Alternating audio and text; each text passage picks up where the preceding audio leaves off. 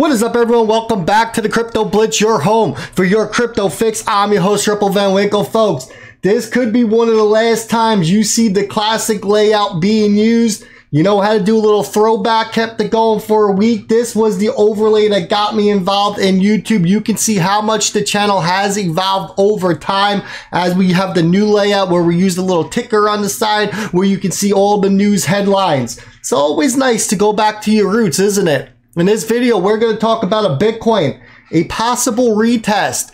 Casper, you know I'm bullish on Casper. We're going to compare it to Cardano. And I think you'll get a better understanding of why I am so bullish on Casper and why I have been doing weekly buys since, I believe it's been since about February. We're going to talk why the market is up.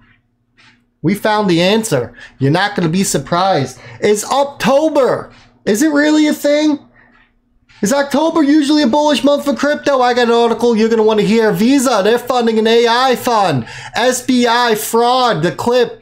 Promise we'll go over. We're going to go over it. John Deaton's going to chime in. Then we're going to talk about XRP's next Fibonacci level, where that brings us and where that takes the price. So let's jump into it. It's Kurt making out this video. Bitcoin's coming in at $27,617. It's down 2.29%. Ethereum, $1,659. It's down about 4%.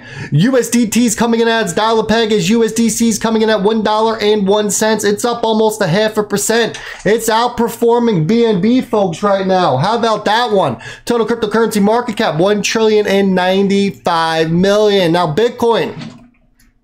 Wouldn't be surprised if Bitcoin just retests the trend line here and then goes higher. Setup looks very similar to the last two times dating back to March and June of this year. In my opinion, even better because a bullish divergence is playing out. Let me blow up the chart. For those of you looking at the screen, you can see the last retest. You can see we can have a possible retest here, which would put us around that $26,000 range before we blast up even higher and getting us into that very bullish territory, which is approaching that $40,000 range for Bitcoin. It is coming.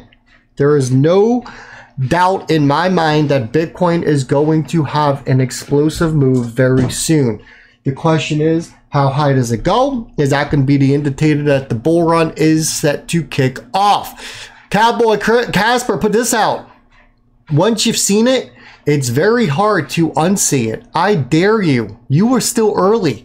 Casper, it's going to be like ADA, but on steroids. We haven't seen anything yet. That is because ADA was all a promise and didn't have a plan. But Casper, they have everything in place. Here you go. Looking at the left-hand side, you can see the Casper chart. Looking at the right-hand chart is the Cardano chart. You can see Cardano, 335 days, it hugged that dotted line at the bottom before the explosive move up. Casper, we're looking at the same exact thing. We are hugging this line. We are going to see an explosive move up. I am fully transparent. I've been telling my patrons. I've even been tweeting about it on Twitter. I've been buying Casper every single week since about the February timeframe. I am still buying it. I was going to stop buying it and rotate money into HBAR. I didn't pull the trigger, to be honest. I'm still looking to do it. I just have forgotten because I have a very fat Casper bag and I want to start getting more HBAR. But Casper from here, and I believe if we pull up the chart real quick and we look at the Casper price, I think we're sitting right around that 3-cent mark. It is 3 cents. My DCA over the time is probably around 4 cents, to be honest with you. I'm not concerned about it. I'm not worried about it. But when we look at Casper from here, 3 cents, we can easily see a 10 to 20x on Casper. That is why I am stacking it, folks. You know, you put 5,000 in, you do a 20x. What's 20x of 5,000? You put $1,000 and you do a 20x. It's 20K. Casper is going to be a massive gainer this cycle. Everyone is sleeping on it. They're not going to jump in until it's too late. John Dean says, I know why the market's up. Yeah, Jim Cramer, he's telling everyone, get out of crypto while you can. Spot on. Jim Cramer tells you to get out of crypto. What do? You do the opposite. You get into crypto. I responded. It's like clockwork. There's a Reddit subforum that was created on fading Jim Cramer. And you know what? The scary part is, if you do exactly the opposite of what he tells you, 70% of the time you're hitting. That is massive. Usually in like the betting world, and when we look at like sports betting, if you get a 55% rate of a win rate of 55%, it's considered good. And they're hitting at 75%. That's huge. Blockworks put this out October, excuse me. It's maybe too early to tell, analysts warn. On October 1st, when 70 million in cryptocurrency short positions were liquidated, pushing Bitcoin and Ether more than 3% and 4% higher. But gains were quickly erased. October is typically a strong month for Bitcoin, earning it to turn Uptober. Author of the Crypto is Mark Ronau, a former head of market insights at Genesis. And while we know that patterns don't necessarily repeat themselves, they are comforting.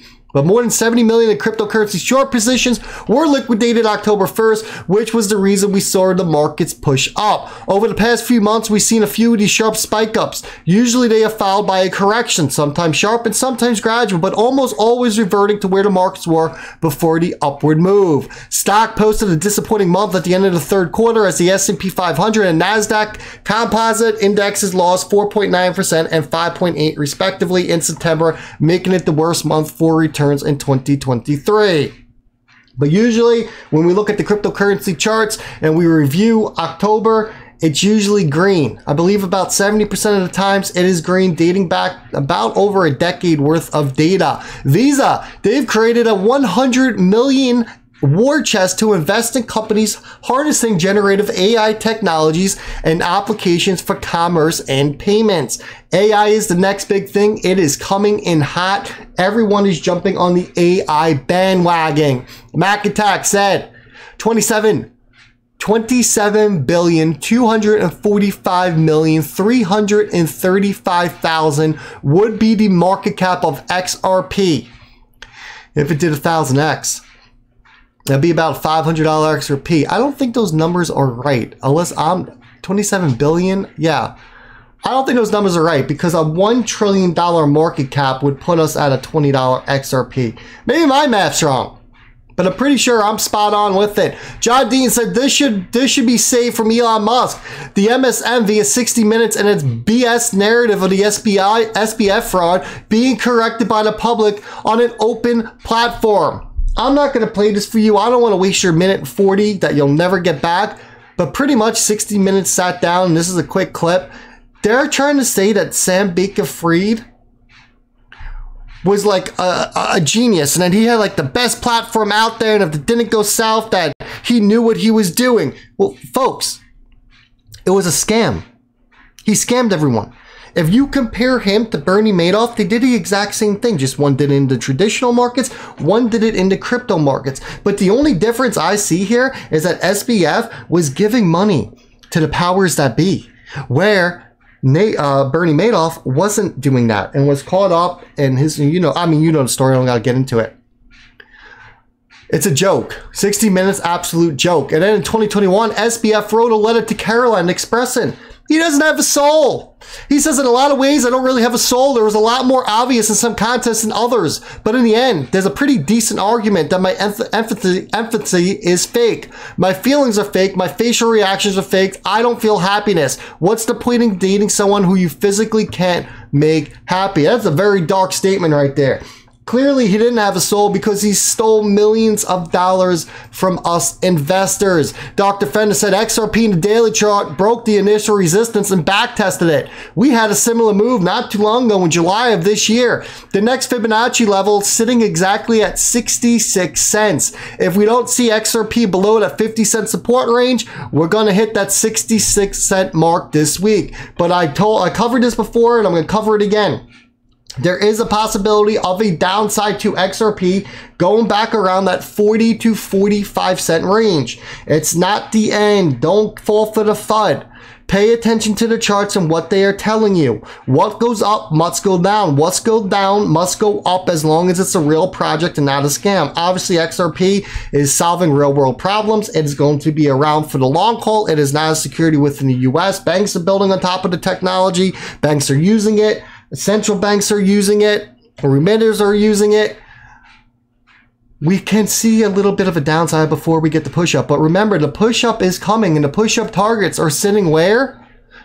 $3.30, which would put XRP above its all-time high of $2.80 in the USA, and $6 and about 50 cents, we're going to call it. $6, $6.50. The numbers go back and forth. Those are your sweet spots for XRP. That is where we are going. All the question is what happens in between that time frame. Do we see a 40-cent XRP before we get the next move up? Well, it's going to depend. What is Bitcoin going to do? But it is possible we see that downward movement. If that does happen, you have two options. Not financial advice, but you can either buy more or you can sit on your hands and do absolutely nothing and let this thing play out. 2024 is going to be a magical year for everyone who is involved in crypto. Remember that.